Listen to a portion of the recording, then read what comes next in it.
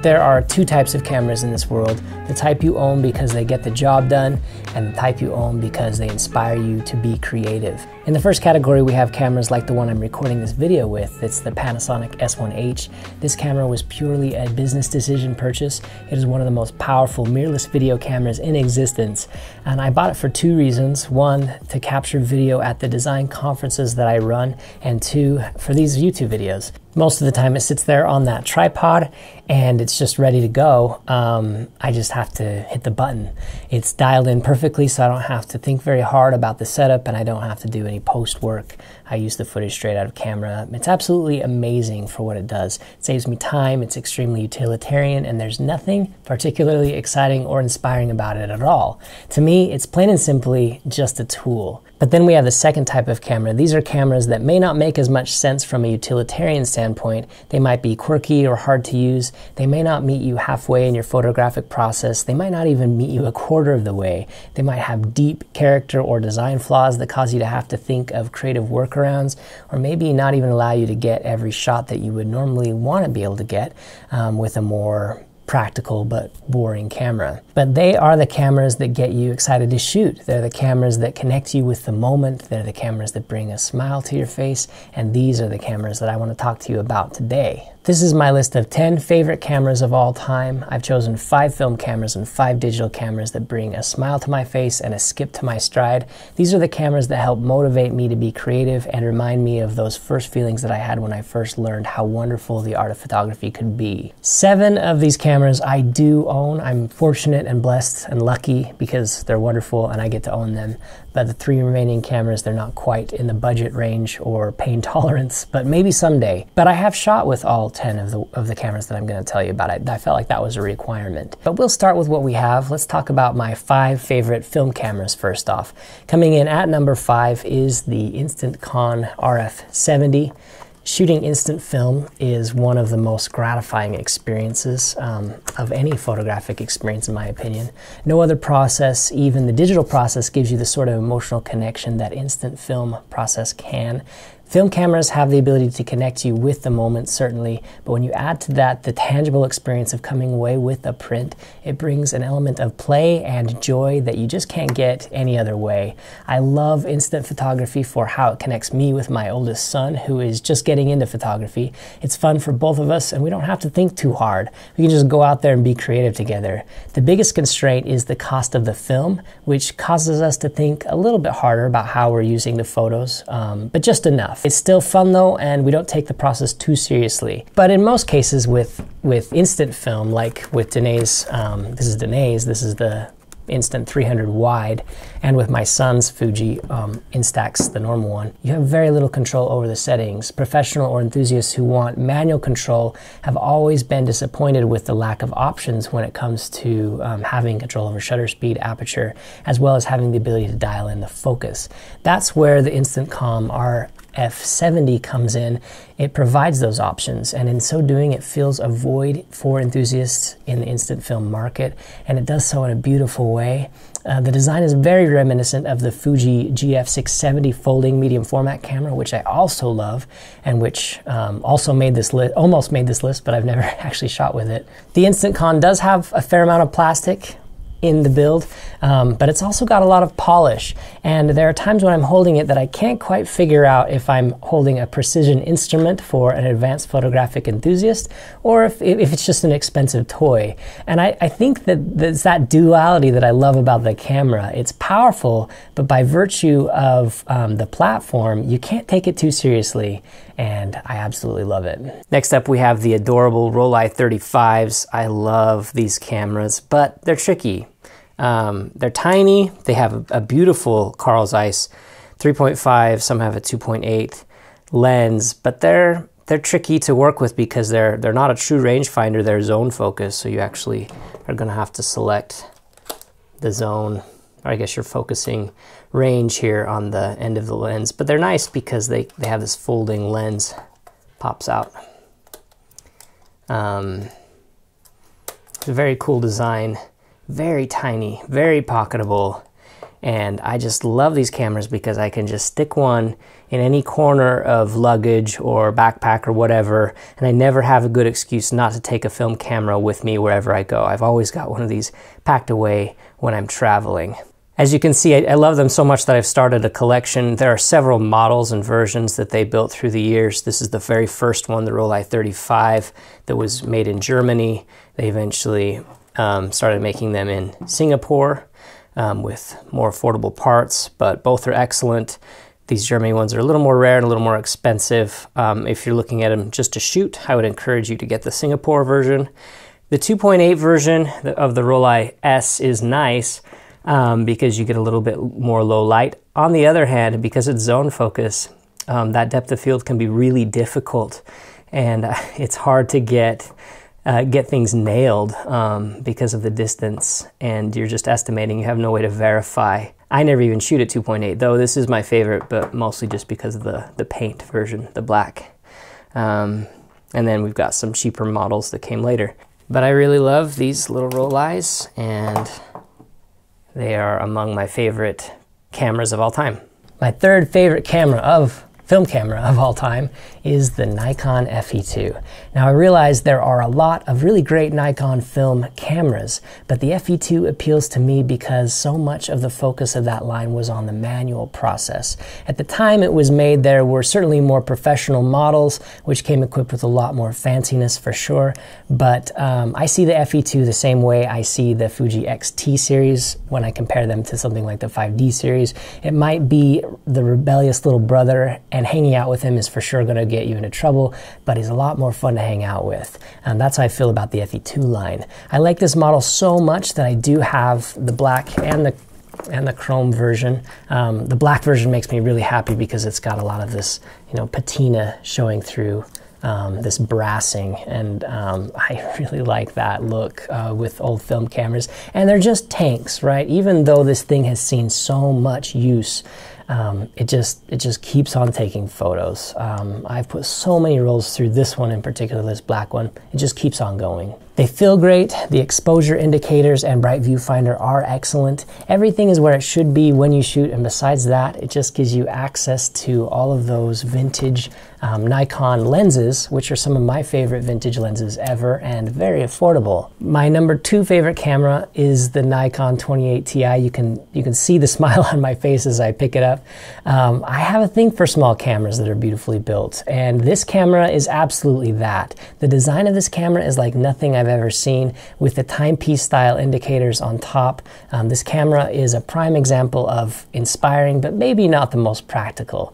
Obviously, these timepiece style indicators aren't the fastest way to present or read data. This is all about form over function, and it's for sure quirky. Like, for example, the placement of the lens. It would have worked better further to the left than how far it is to the right, so you have more room for your hand. That's a flaw in the design, I guess. And it's kind of weird also that you have to, if you focus and you want to know if you're focusing the right thing, you have to look at the top to see if the focus range. Why they didn't put that in the viewfinder is less than ideal and quirky for sure. And this is a perfect example of what I was saying before. It's quirky and it could absolutely be more efficient and streamlined as far as function. But when I shoot with this camera, I do so because it's just so fun to hold and use, and it gets me excited to go out and shoot and make imagery. But those things aside, there is a lot to absolutely love about this camera, even from a functionality standpoint. One is that it's got a beautiful 28mm 2.8 lens, which I much prefer over the boring 35mm focal length that comes on most point-and-shoot style cameras. 2, in aperture priority, which is what I love to shoot with, but also P mode, it has one of the most intelligent metering systems of any film camera ever. With film point and shoots, getting the correct exposure is a big concern, but with this camera, it actually excels. 3rd, I love that it has a dedicated permanent flash toggle. Most film point and shoots start out with flash enabled by default, and you have to remember to switch it off each time you go out to shoot. That's applicable to like the Muse, the Olympus Epics. 4th, it is quite pocketable. Here you see it compared to the X100F. and its profile is smaller, so it's easier to get away with pocketing this. It's just right at the edge. The X100F doesn't quite fit in most pockets. This one does. It's not quite as small as the Rollei 38, but it is as wide. In fact, maybe even a little bit less wide. It's just a little bit longer, so totally pocketable, totally doable. And this stays in my pocket most days these days. And fifth and finally, I love the craftsmanship. It's made of titanium like watches. It was inspired by watches, obviously. And it's just gorgeous. The dials make me so happy. I just want to shoot more film so I can see those little spinny dials move around and make me happy. Finally, number one, favorite film camera of all time. Oh, I don't know why I'm looking around here. I don't have it. It is the Hasselblad X-Pan. Although most of the cameras on my list inspire me because of their physical characteristics and some of their quirks, this camera squarely inspires me because of the unique photos that can be created with it. The design of the camera, let's face it, looks like it was inspired by brutalism art. It's a brick, but it's a brick that works very well and takes incredible photos until it doesn't. And that's the one gotcha with this. It can be an expensive brick when it breaks. Literally a brick. That's all it's good for, a doorstop. And because they're so expensive, I can't risk investing in them, unfortunately. But if someone named Fuji ever produced a re-release of this camera, or if someone else decided to redux it, I would be first in line. So keep that in mind, all you product designers. Make this camera. Which leads us right into my top 5 digital cameras of all time, and the 5th and 4th places for me for my favorite digital cameras. It's actually relate directly to the Hasselblad X-Pan in an important way, but before I tell you what they are, I want to announce to you guys some online photo classes I've been working on designed for newer photographers. In the photography education space, you really have 2 types of workshops or online instruction. The first is how to use your camera. It teaches you how to shoot manually, how to get correct exposure, and all the fancy features your camera has. And with the other, it's how to make art. But when I was learning, what I really wanted was someone to show me how to create amazing art with the actual camera that I was using. With that in mind, I'm going to be starting a course specifically designed for Fuji shooters. I'll also do one on film photographers, probably, if there's enough interest. So if that's for you, if that's something that you get excited about, I'm going to offer a huge discount on these classes for the beta as we just roll it out, and afterwards we'll up the price. These workshops are live, interactive, and online with me and Danae, and should be a lot of fun. So if you're interested, be sure to sign up for more information by following the links in the video description. Now, as I've said, the 5th and 4th top digital cameras for me are related, and they relate to the X-Pan. And I can't decide which one I like more, but they have everything to do with my favorite film camera, the Hasselblad X-Pan. And that is the only reason why I love medium format cameras for that 65-24 panoramic crop, which absolutely inspires me. And of course, the 2 cameras I love for this are the Fuji GFX 50R, which I do own, and the one I don't currently own, the Hasselblad X1D II. Both of these cameras allow for that in-camera 65-24 panoramic crop. They both allow for an incredible amount of resolution coupled with a medium format lens to get that panoramic look, but without any distortion. I find that being able to shoot in this format is extremely inspiring, and I'm looking forward to the summer where I'll be able to shoot with both the 50R and the Hasselblad X1D II quite a bit and decide which one I like once and for all. There are pros and cons for each, of course, something that warrants its own video, but my favorite thing about the Hasselblad X1D II is the grip and how wonderful it is to hold and shoot with. It's extremely different of camera design philosophy than the 50R, but it's a pleasure to use. From the outside, the GFX 50R, on the other hand, is just a big, not super interesting brick. However, I love those Fuji filmic profiles, and it's a better camera for adapting vintage lenses, as the system has built-in shutter rather than the X1D II, which has that leaf shutter, which necessitates using an electronic shutter if you adapt. But anyway, more on that in future videos. For now, those are my 5th and 4th place digital. My 3rd favorite camera of all time for digital is the Leica Monochrome Type 246. We were able to shoot with that camera for only a few weeks, and I loved every second of it. Having a camera with a sensor not encumbered with the color filter array allows for increased resolution and micro contrast that is possible to see without pixel peak being when you're shooting black and white. And beyond that, just having beautiful, well-crafted, well-designed camera which restricts you to black and white can absolutely unlock creativity by focusing the brain on the types of photos that will lend themselves to that style of shooting. If money were no object, I'd absolutely own that camera, or maybe even the newer M10 monochrome, but I have not yet had a chance to shoot with that one, so that's why I'm not focusing on it in this video. But maybe someday. My 1 and 2 spots for favorite digital camera of all time will be slightly anticlimactic because it's a tie. I still can't decide which I like better between the two greatest cameras, in my opinion, ever created, and that is the Fuji X Pro 3 and the Fuji X100V. The X Pro 3 has that beautiful classic range style design and aesthetic. It loses the focus on the LCD screen and emphasizes the use of the viewfinder, and I absolutely love it. But the LCD is still there for waist level shooting when you need it. I love the way the grip feels, especially with smaller Fuji primes. I absolutely love the plus and minus EV dial for the way that I shoot with riding the shutter and shooting in aperture priority. And while I did say that to make this list, a camera does not necessarily have to be the top performing camera from a utilitarian standpoint, this camera is actually a high performing workhorse. When I shoot events, this is the camera I would have from a functionality standpoint, and it's just an added bonus that it's such a beautiful and fun to shoot with camera as well. See my full review on it to get deeper into the nitty-gritty.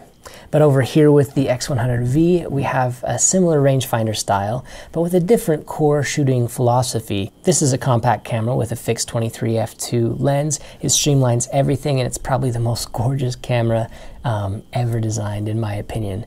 I get really excited to pick up this camera and shoot with it. I'm constantly trying to think of things that we can do as a family so I can get out and actually use it, and it makes for just an inspiring camera. But that's my list, and those 7 cameras that I mentioned, they sit on that wall there, and often when I'm here at home working, I work from home in this office, and sometimes when I'm plugging away, I'll glance over and see one of those begging to be handled and used. I often want nothing more than to close the computer and go out and shoot, and I think that's the one thing that people often miss who prioritize function over form. If photography is just a job for you and a means of making money and nothing more, then I get that. Stick with your Sony a7 III or your 5D Mark IV and get the job done with a camera designed to perform under professional photography circumstances.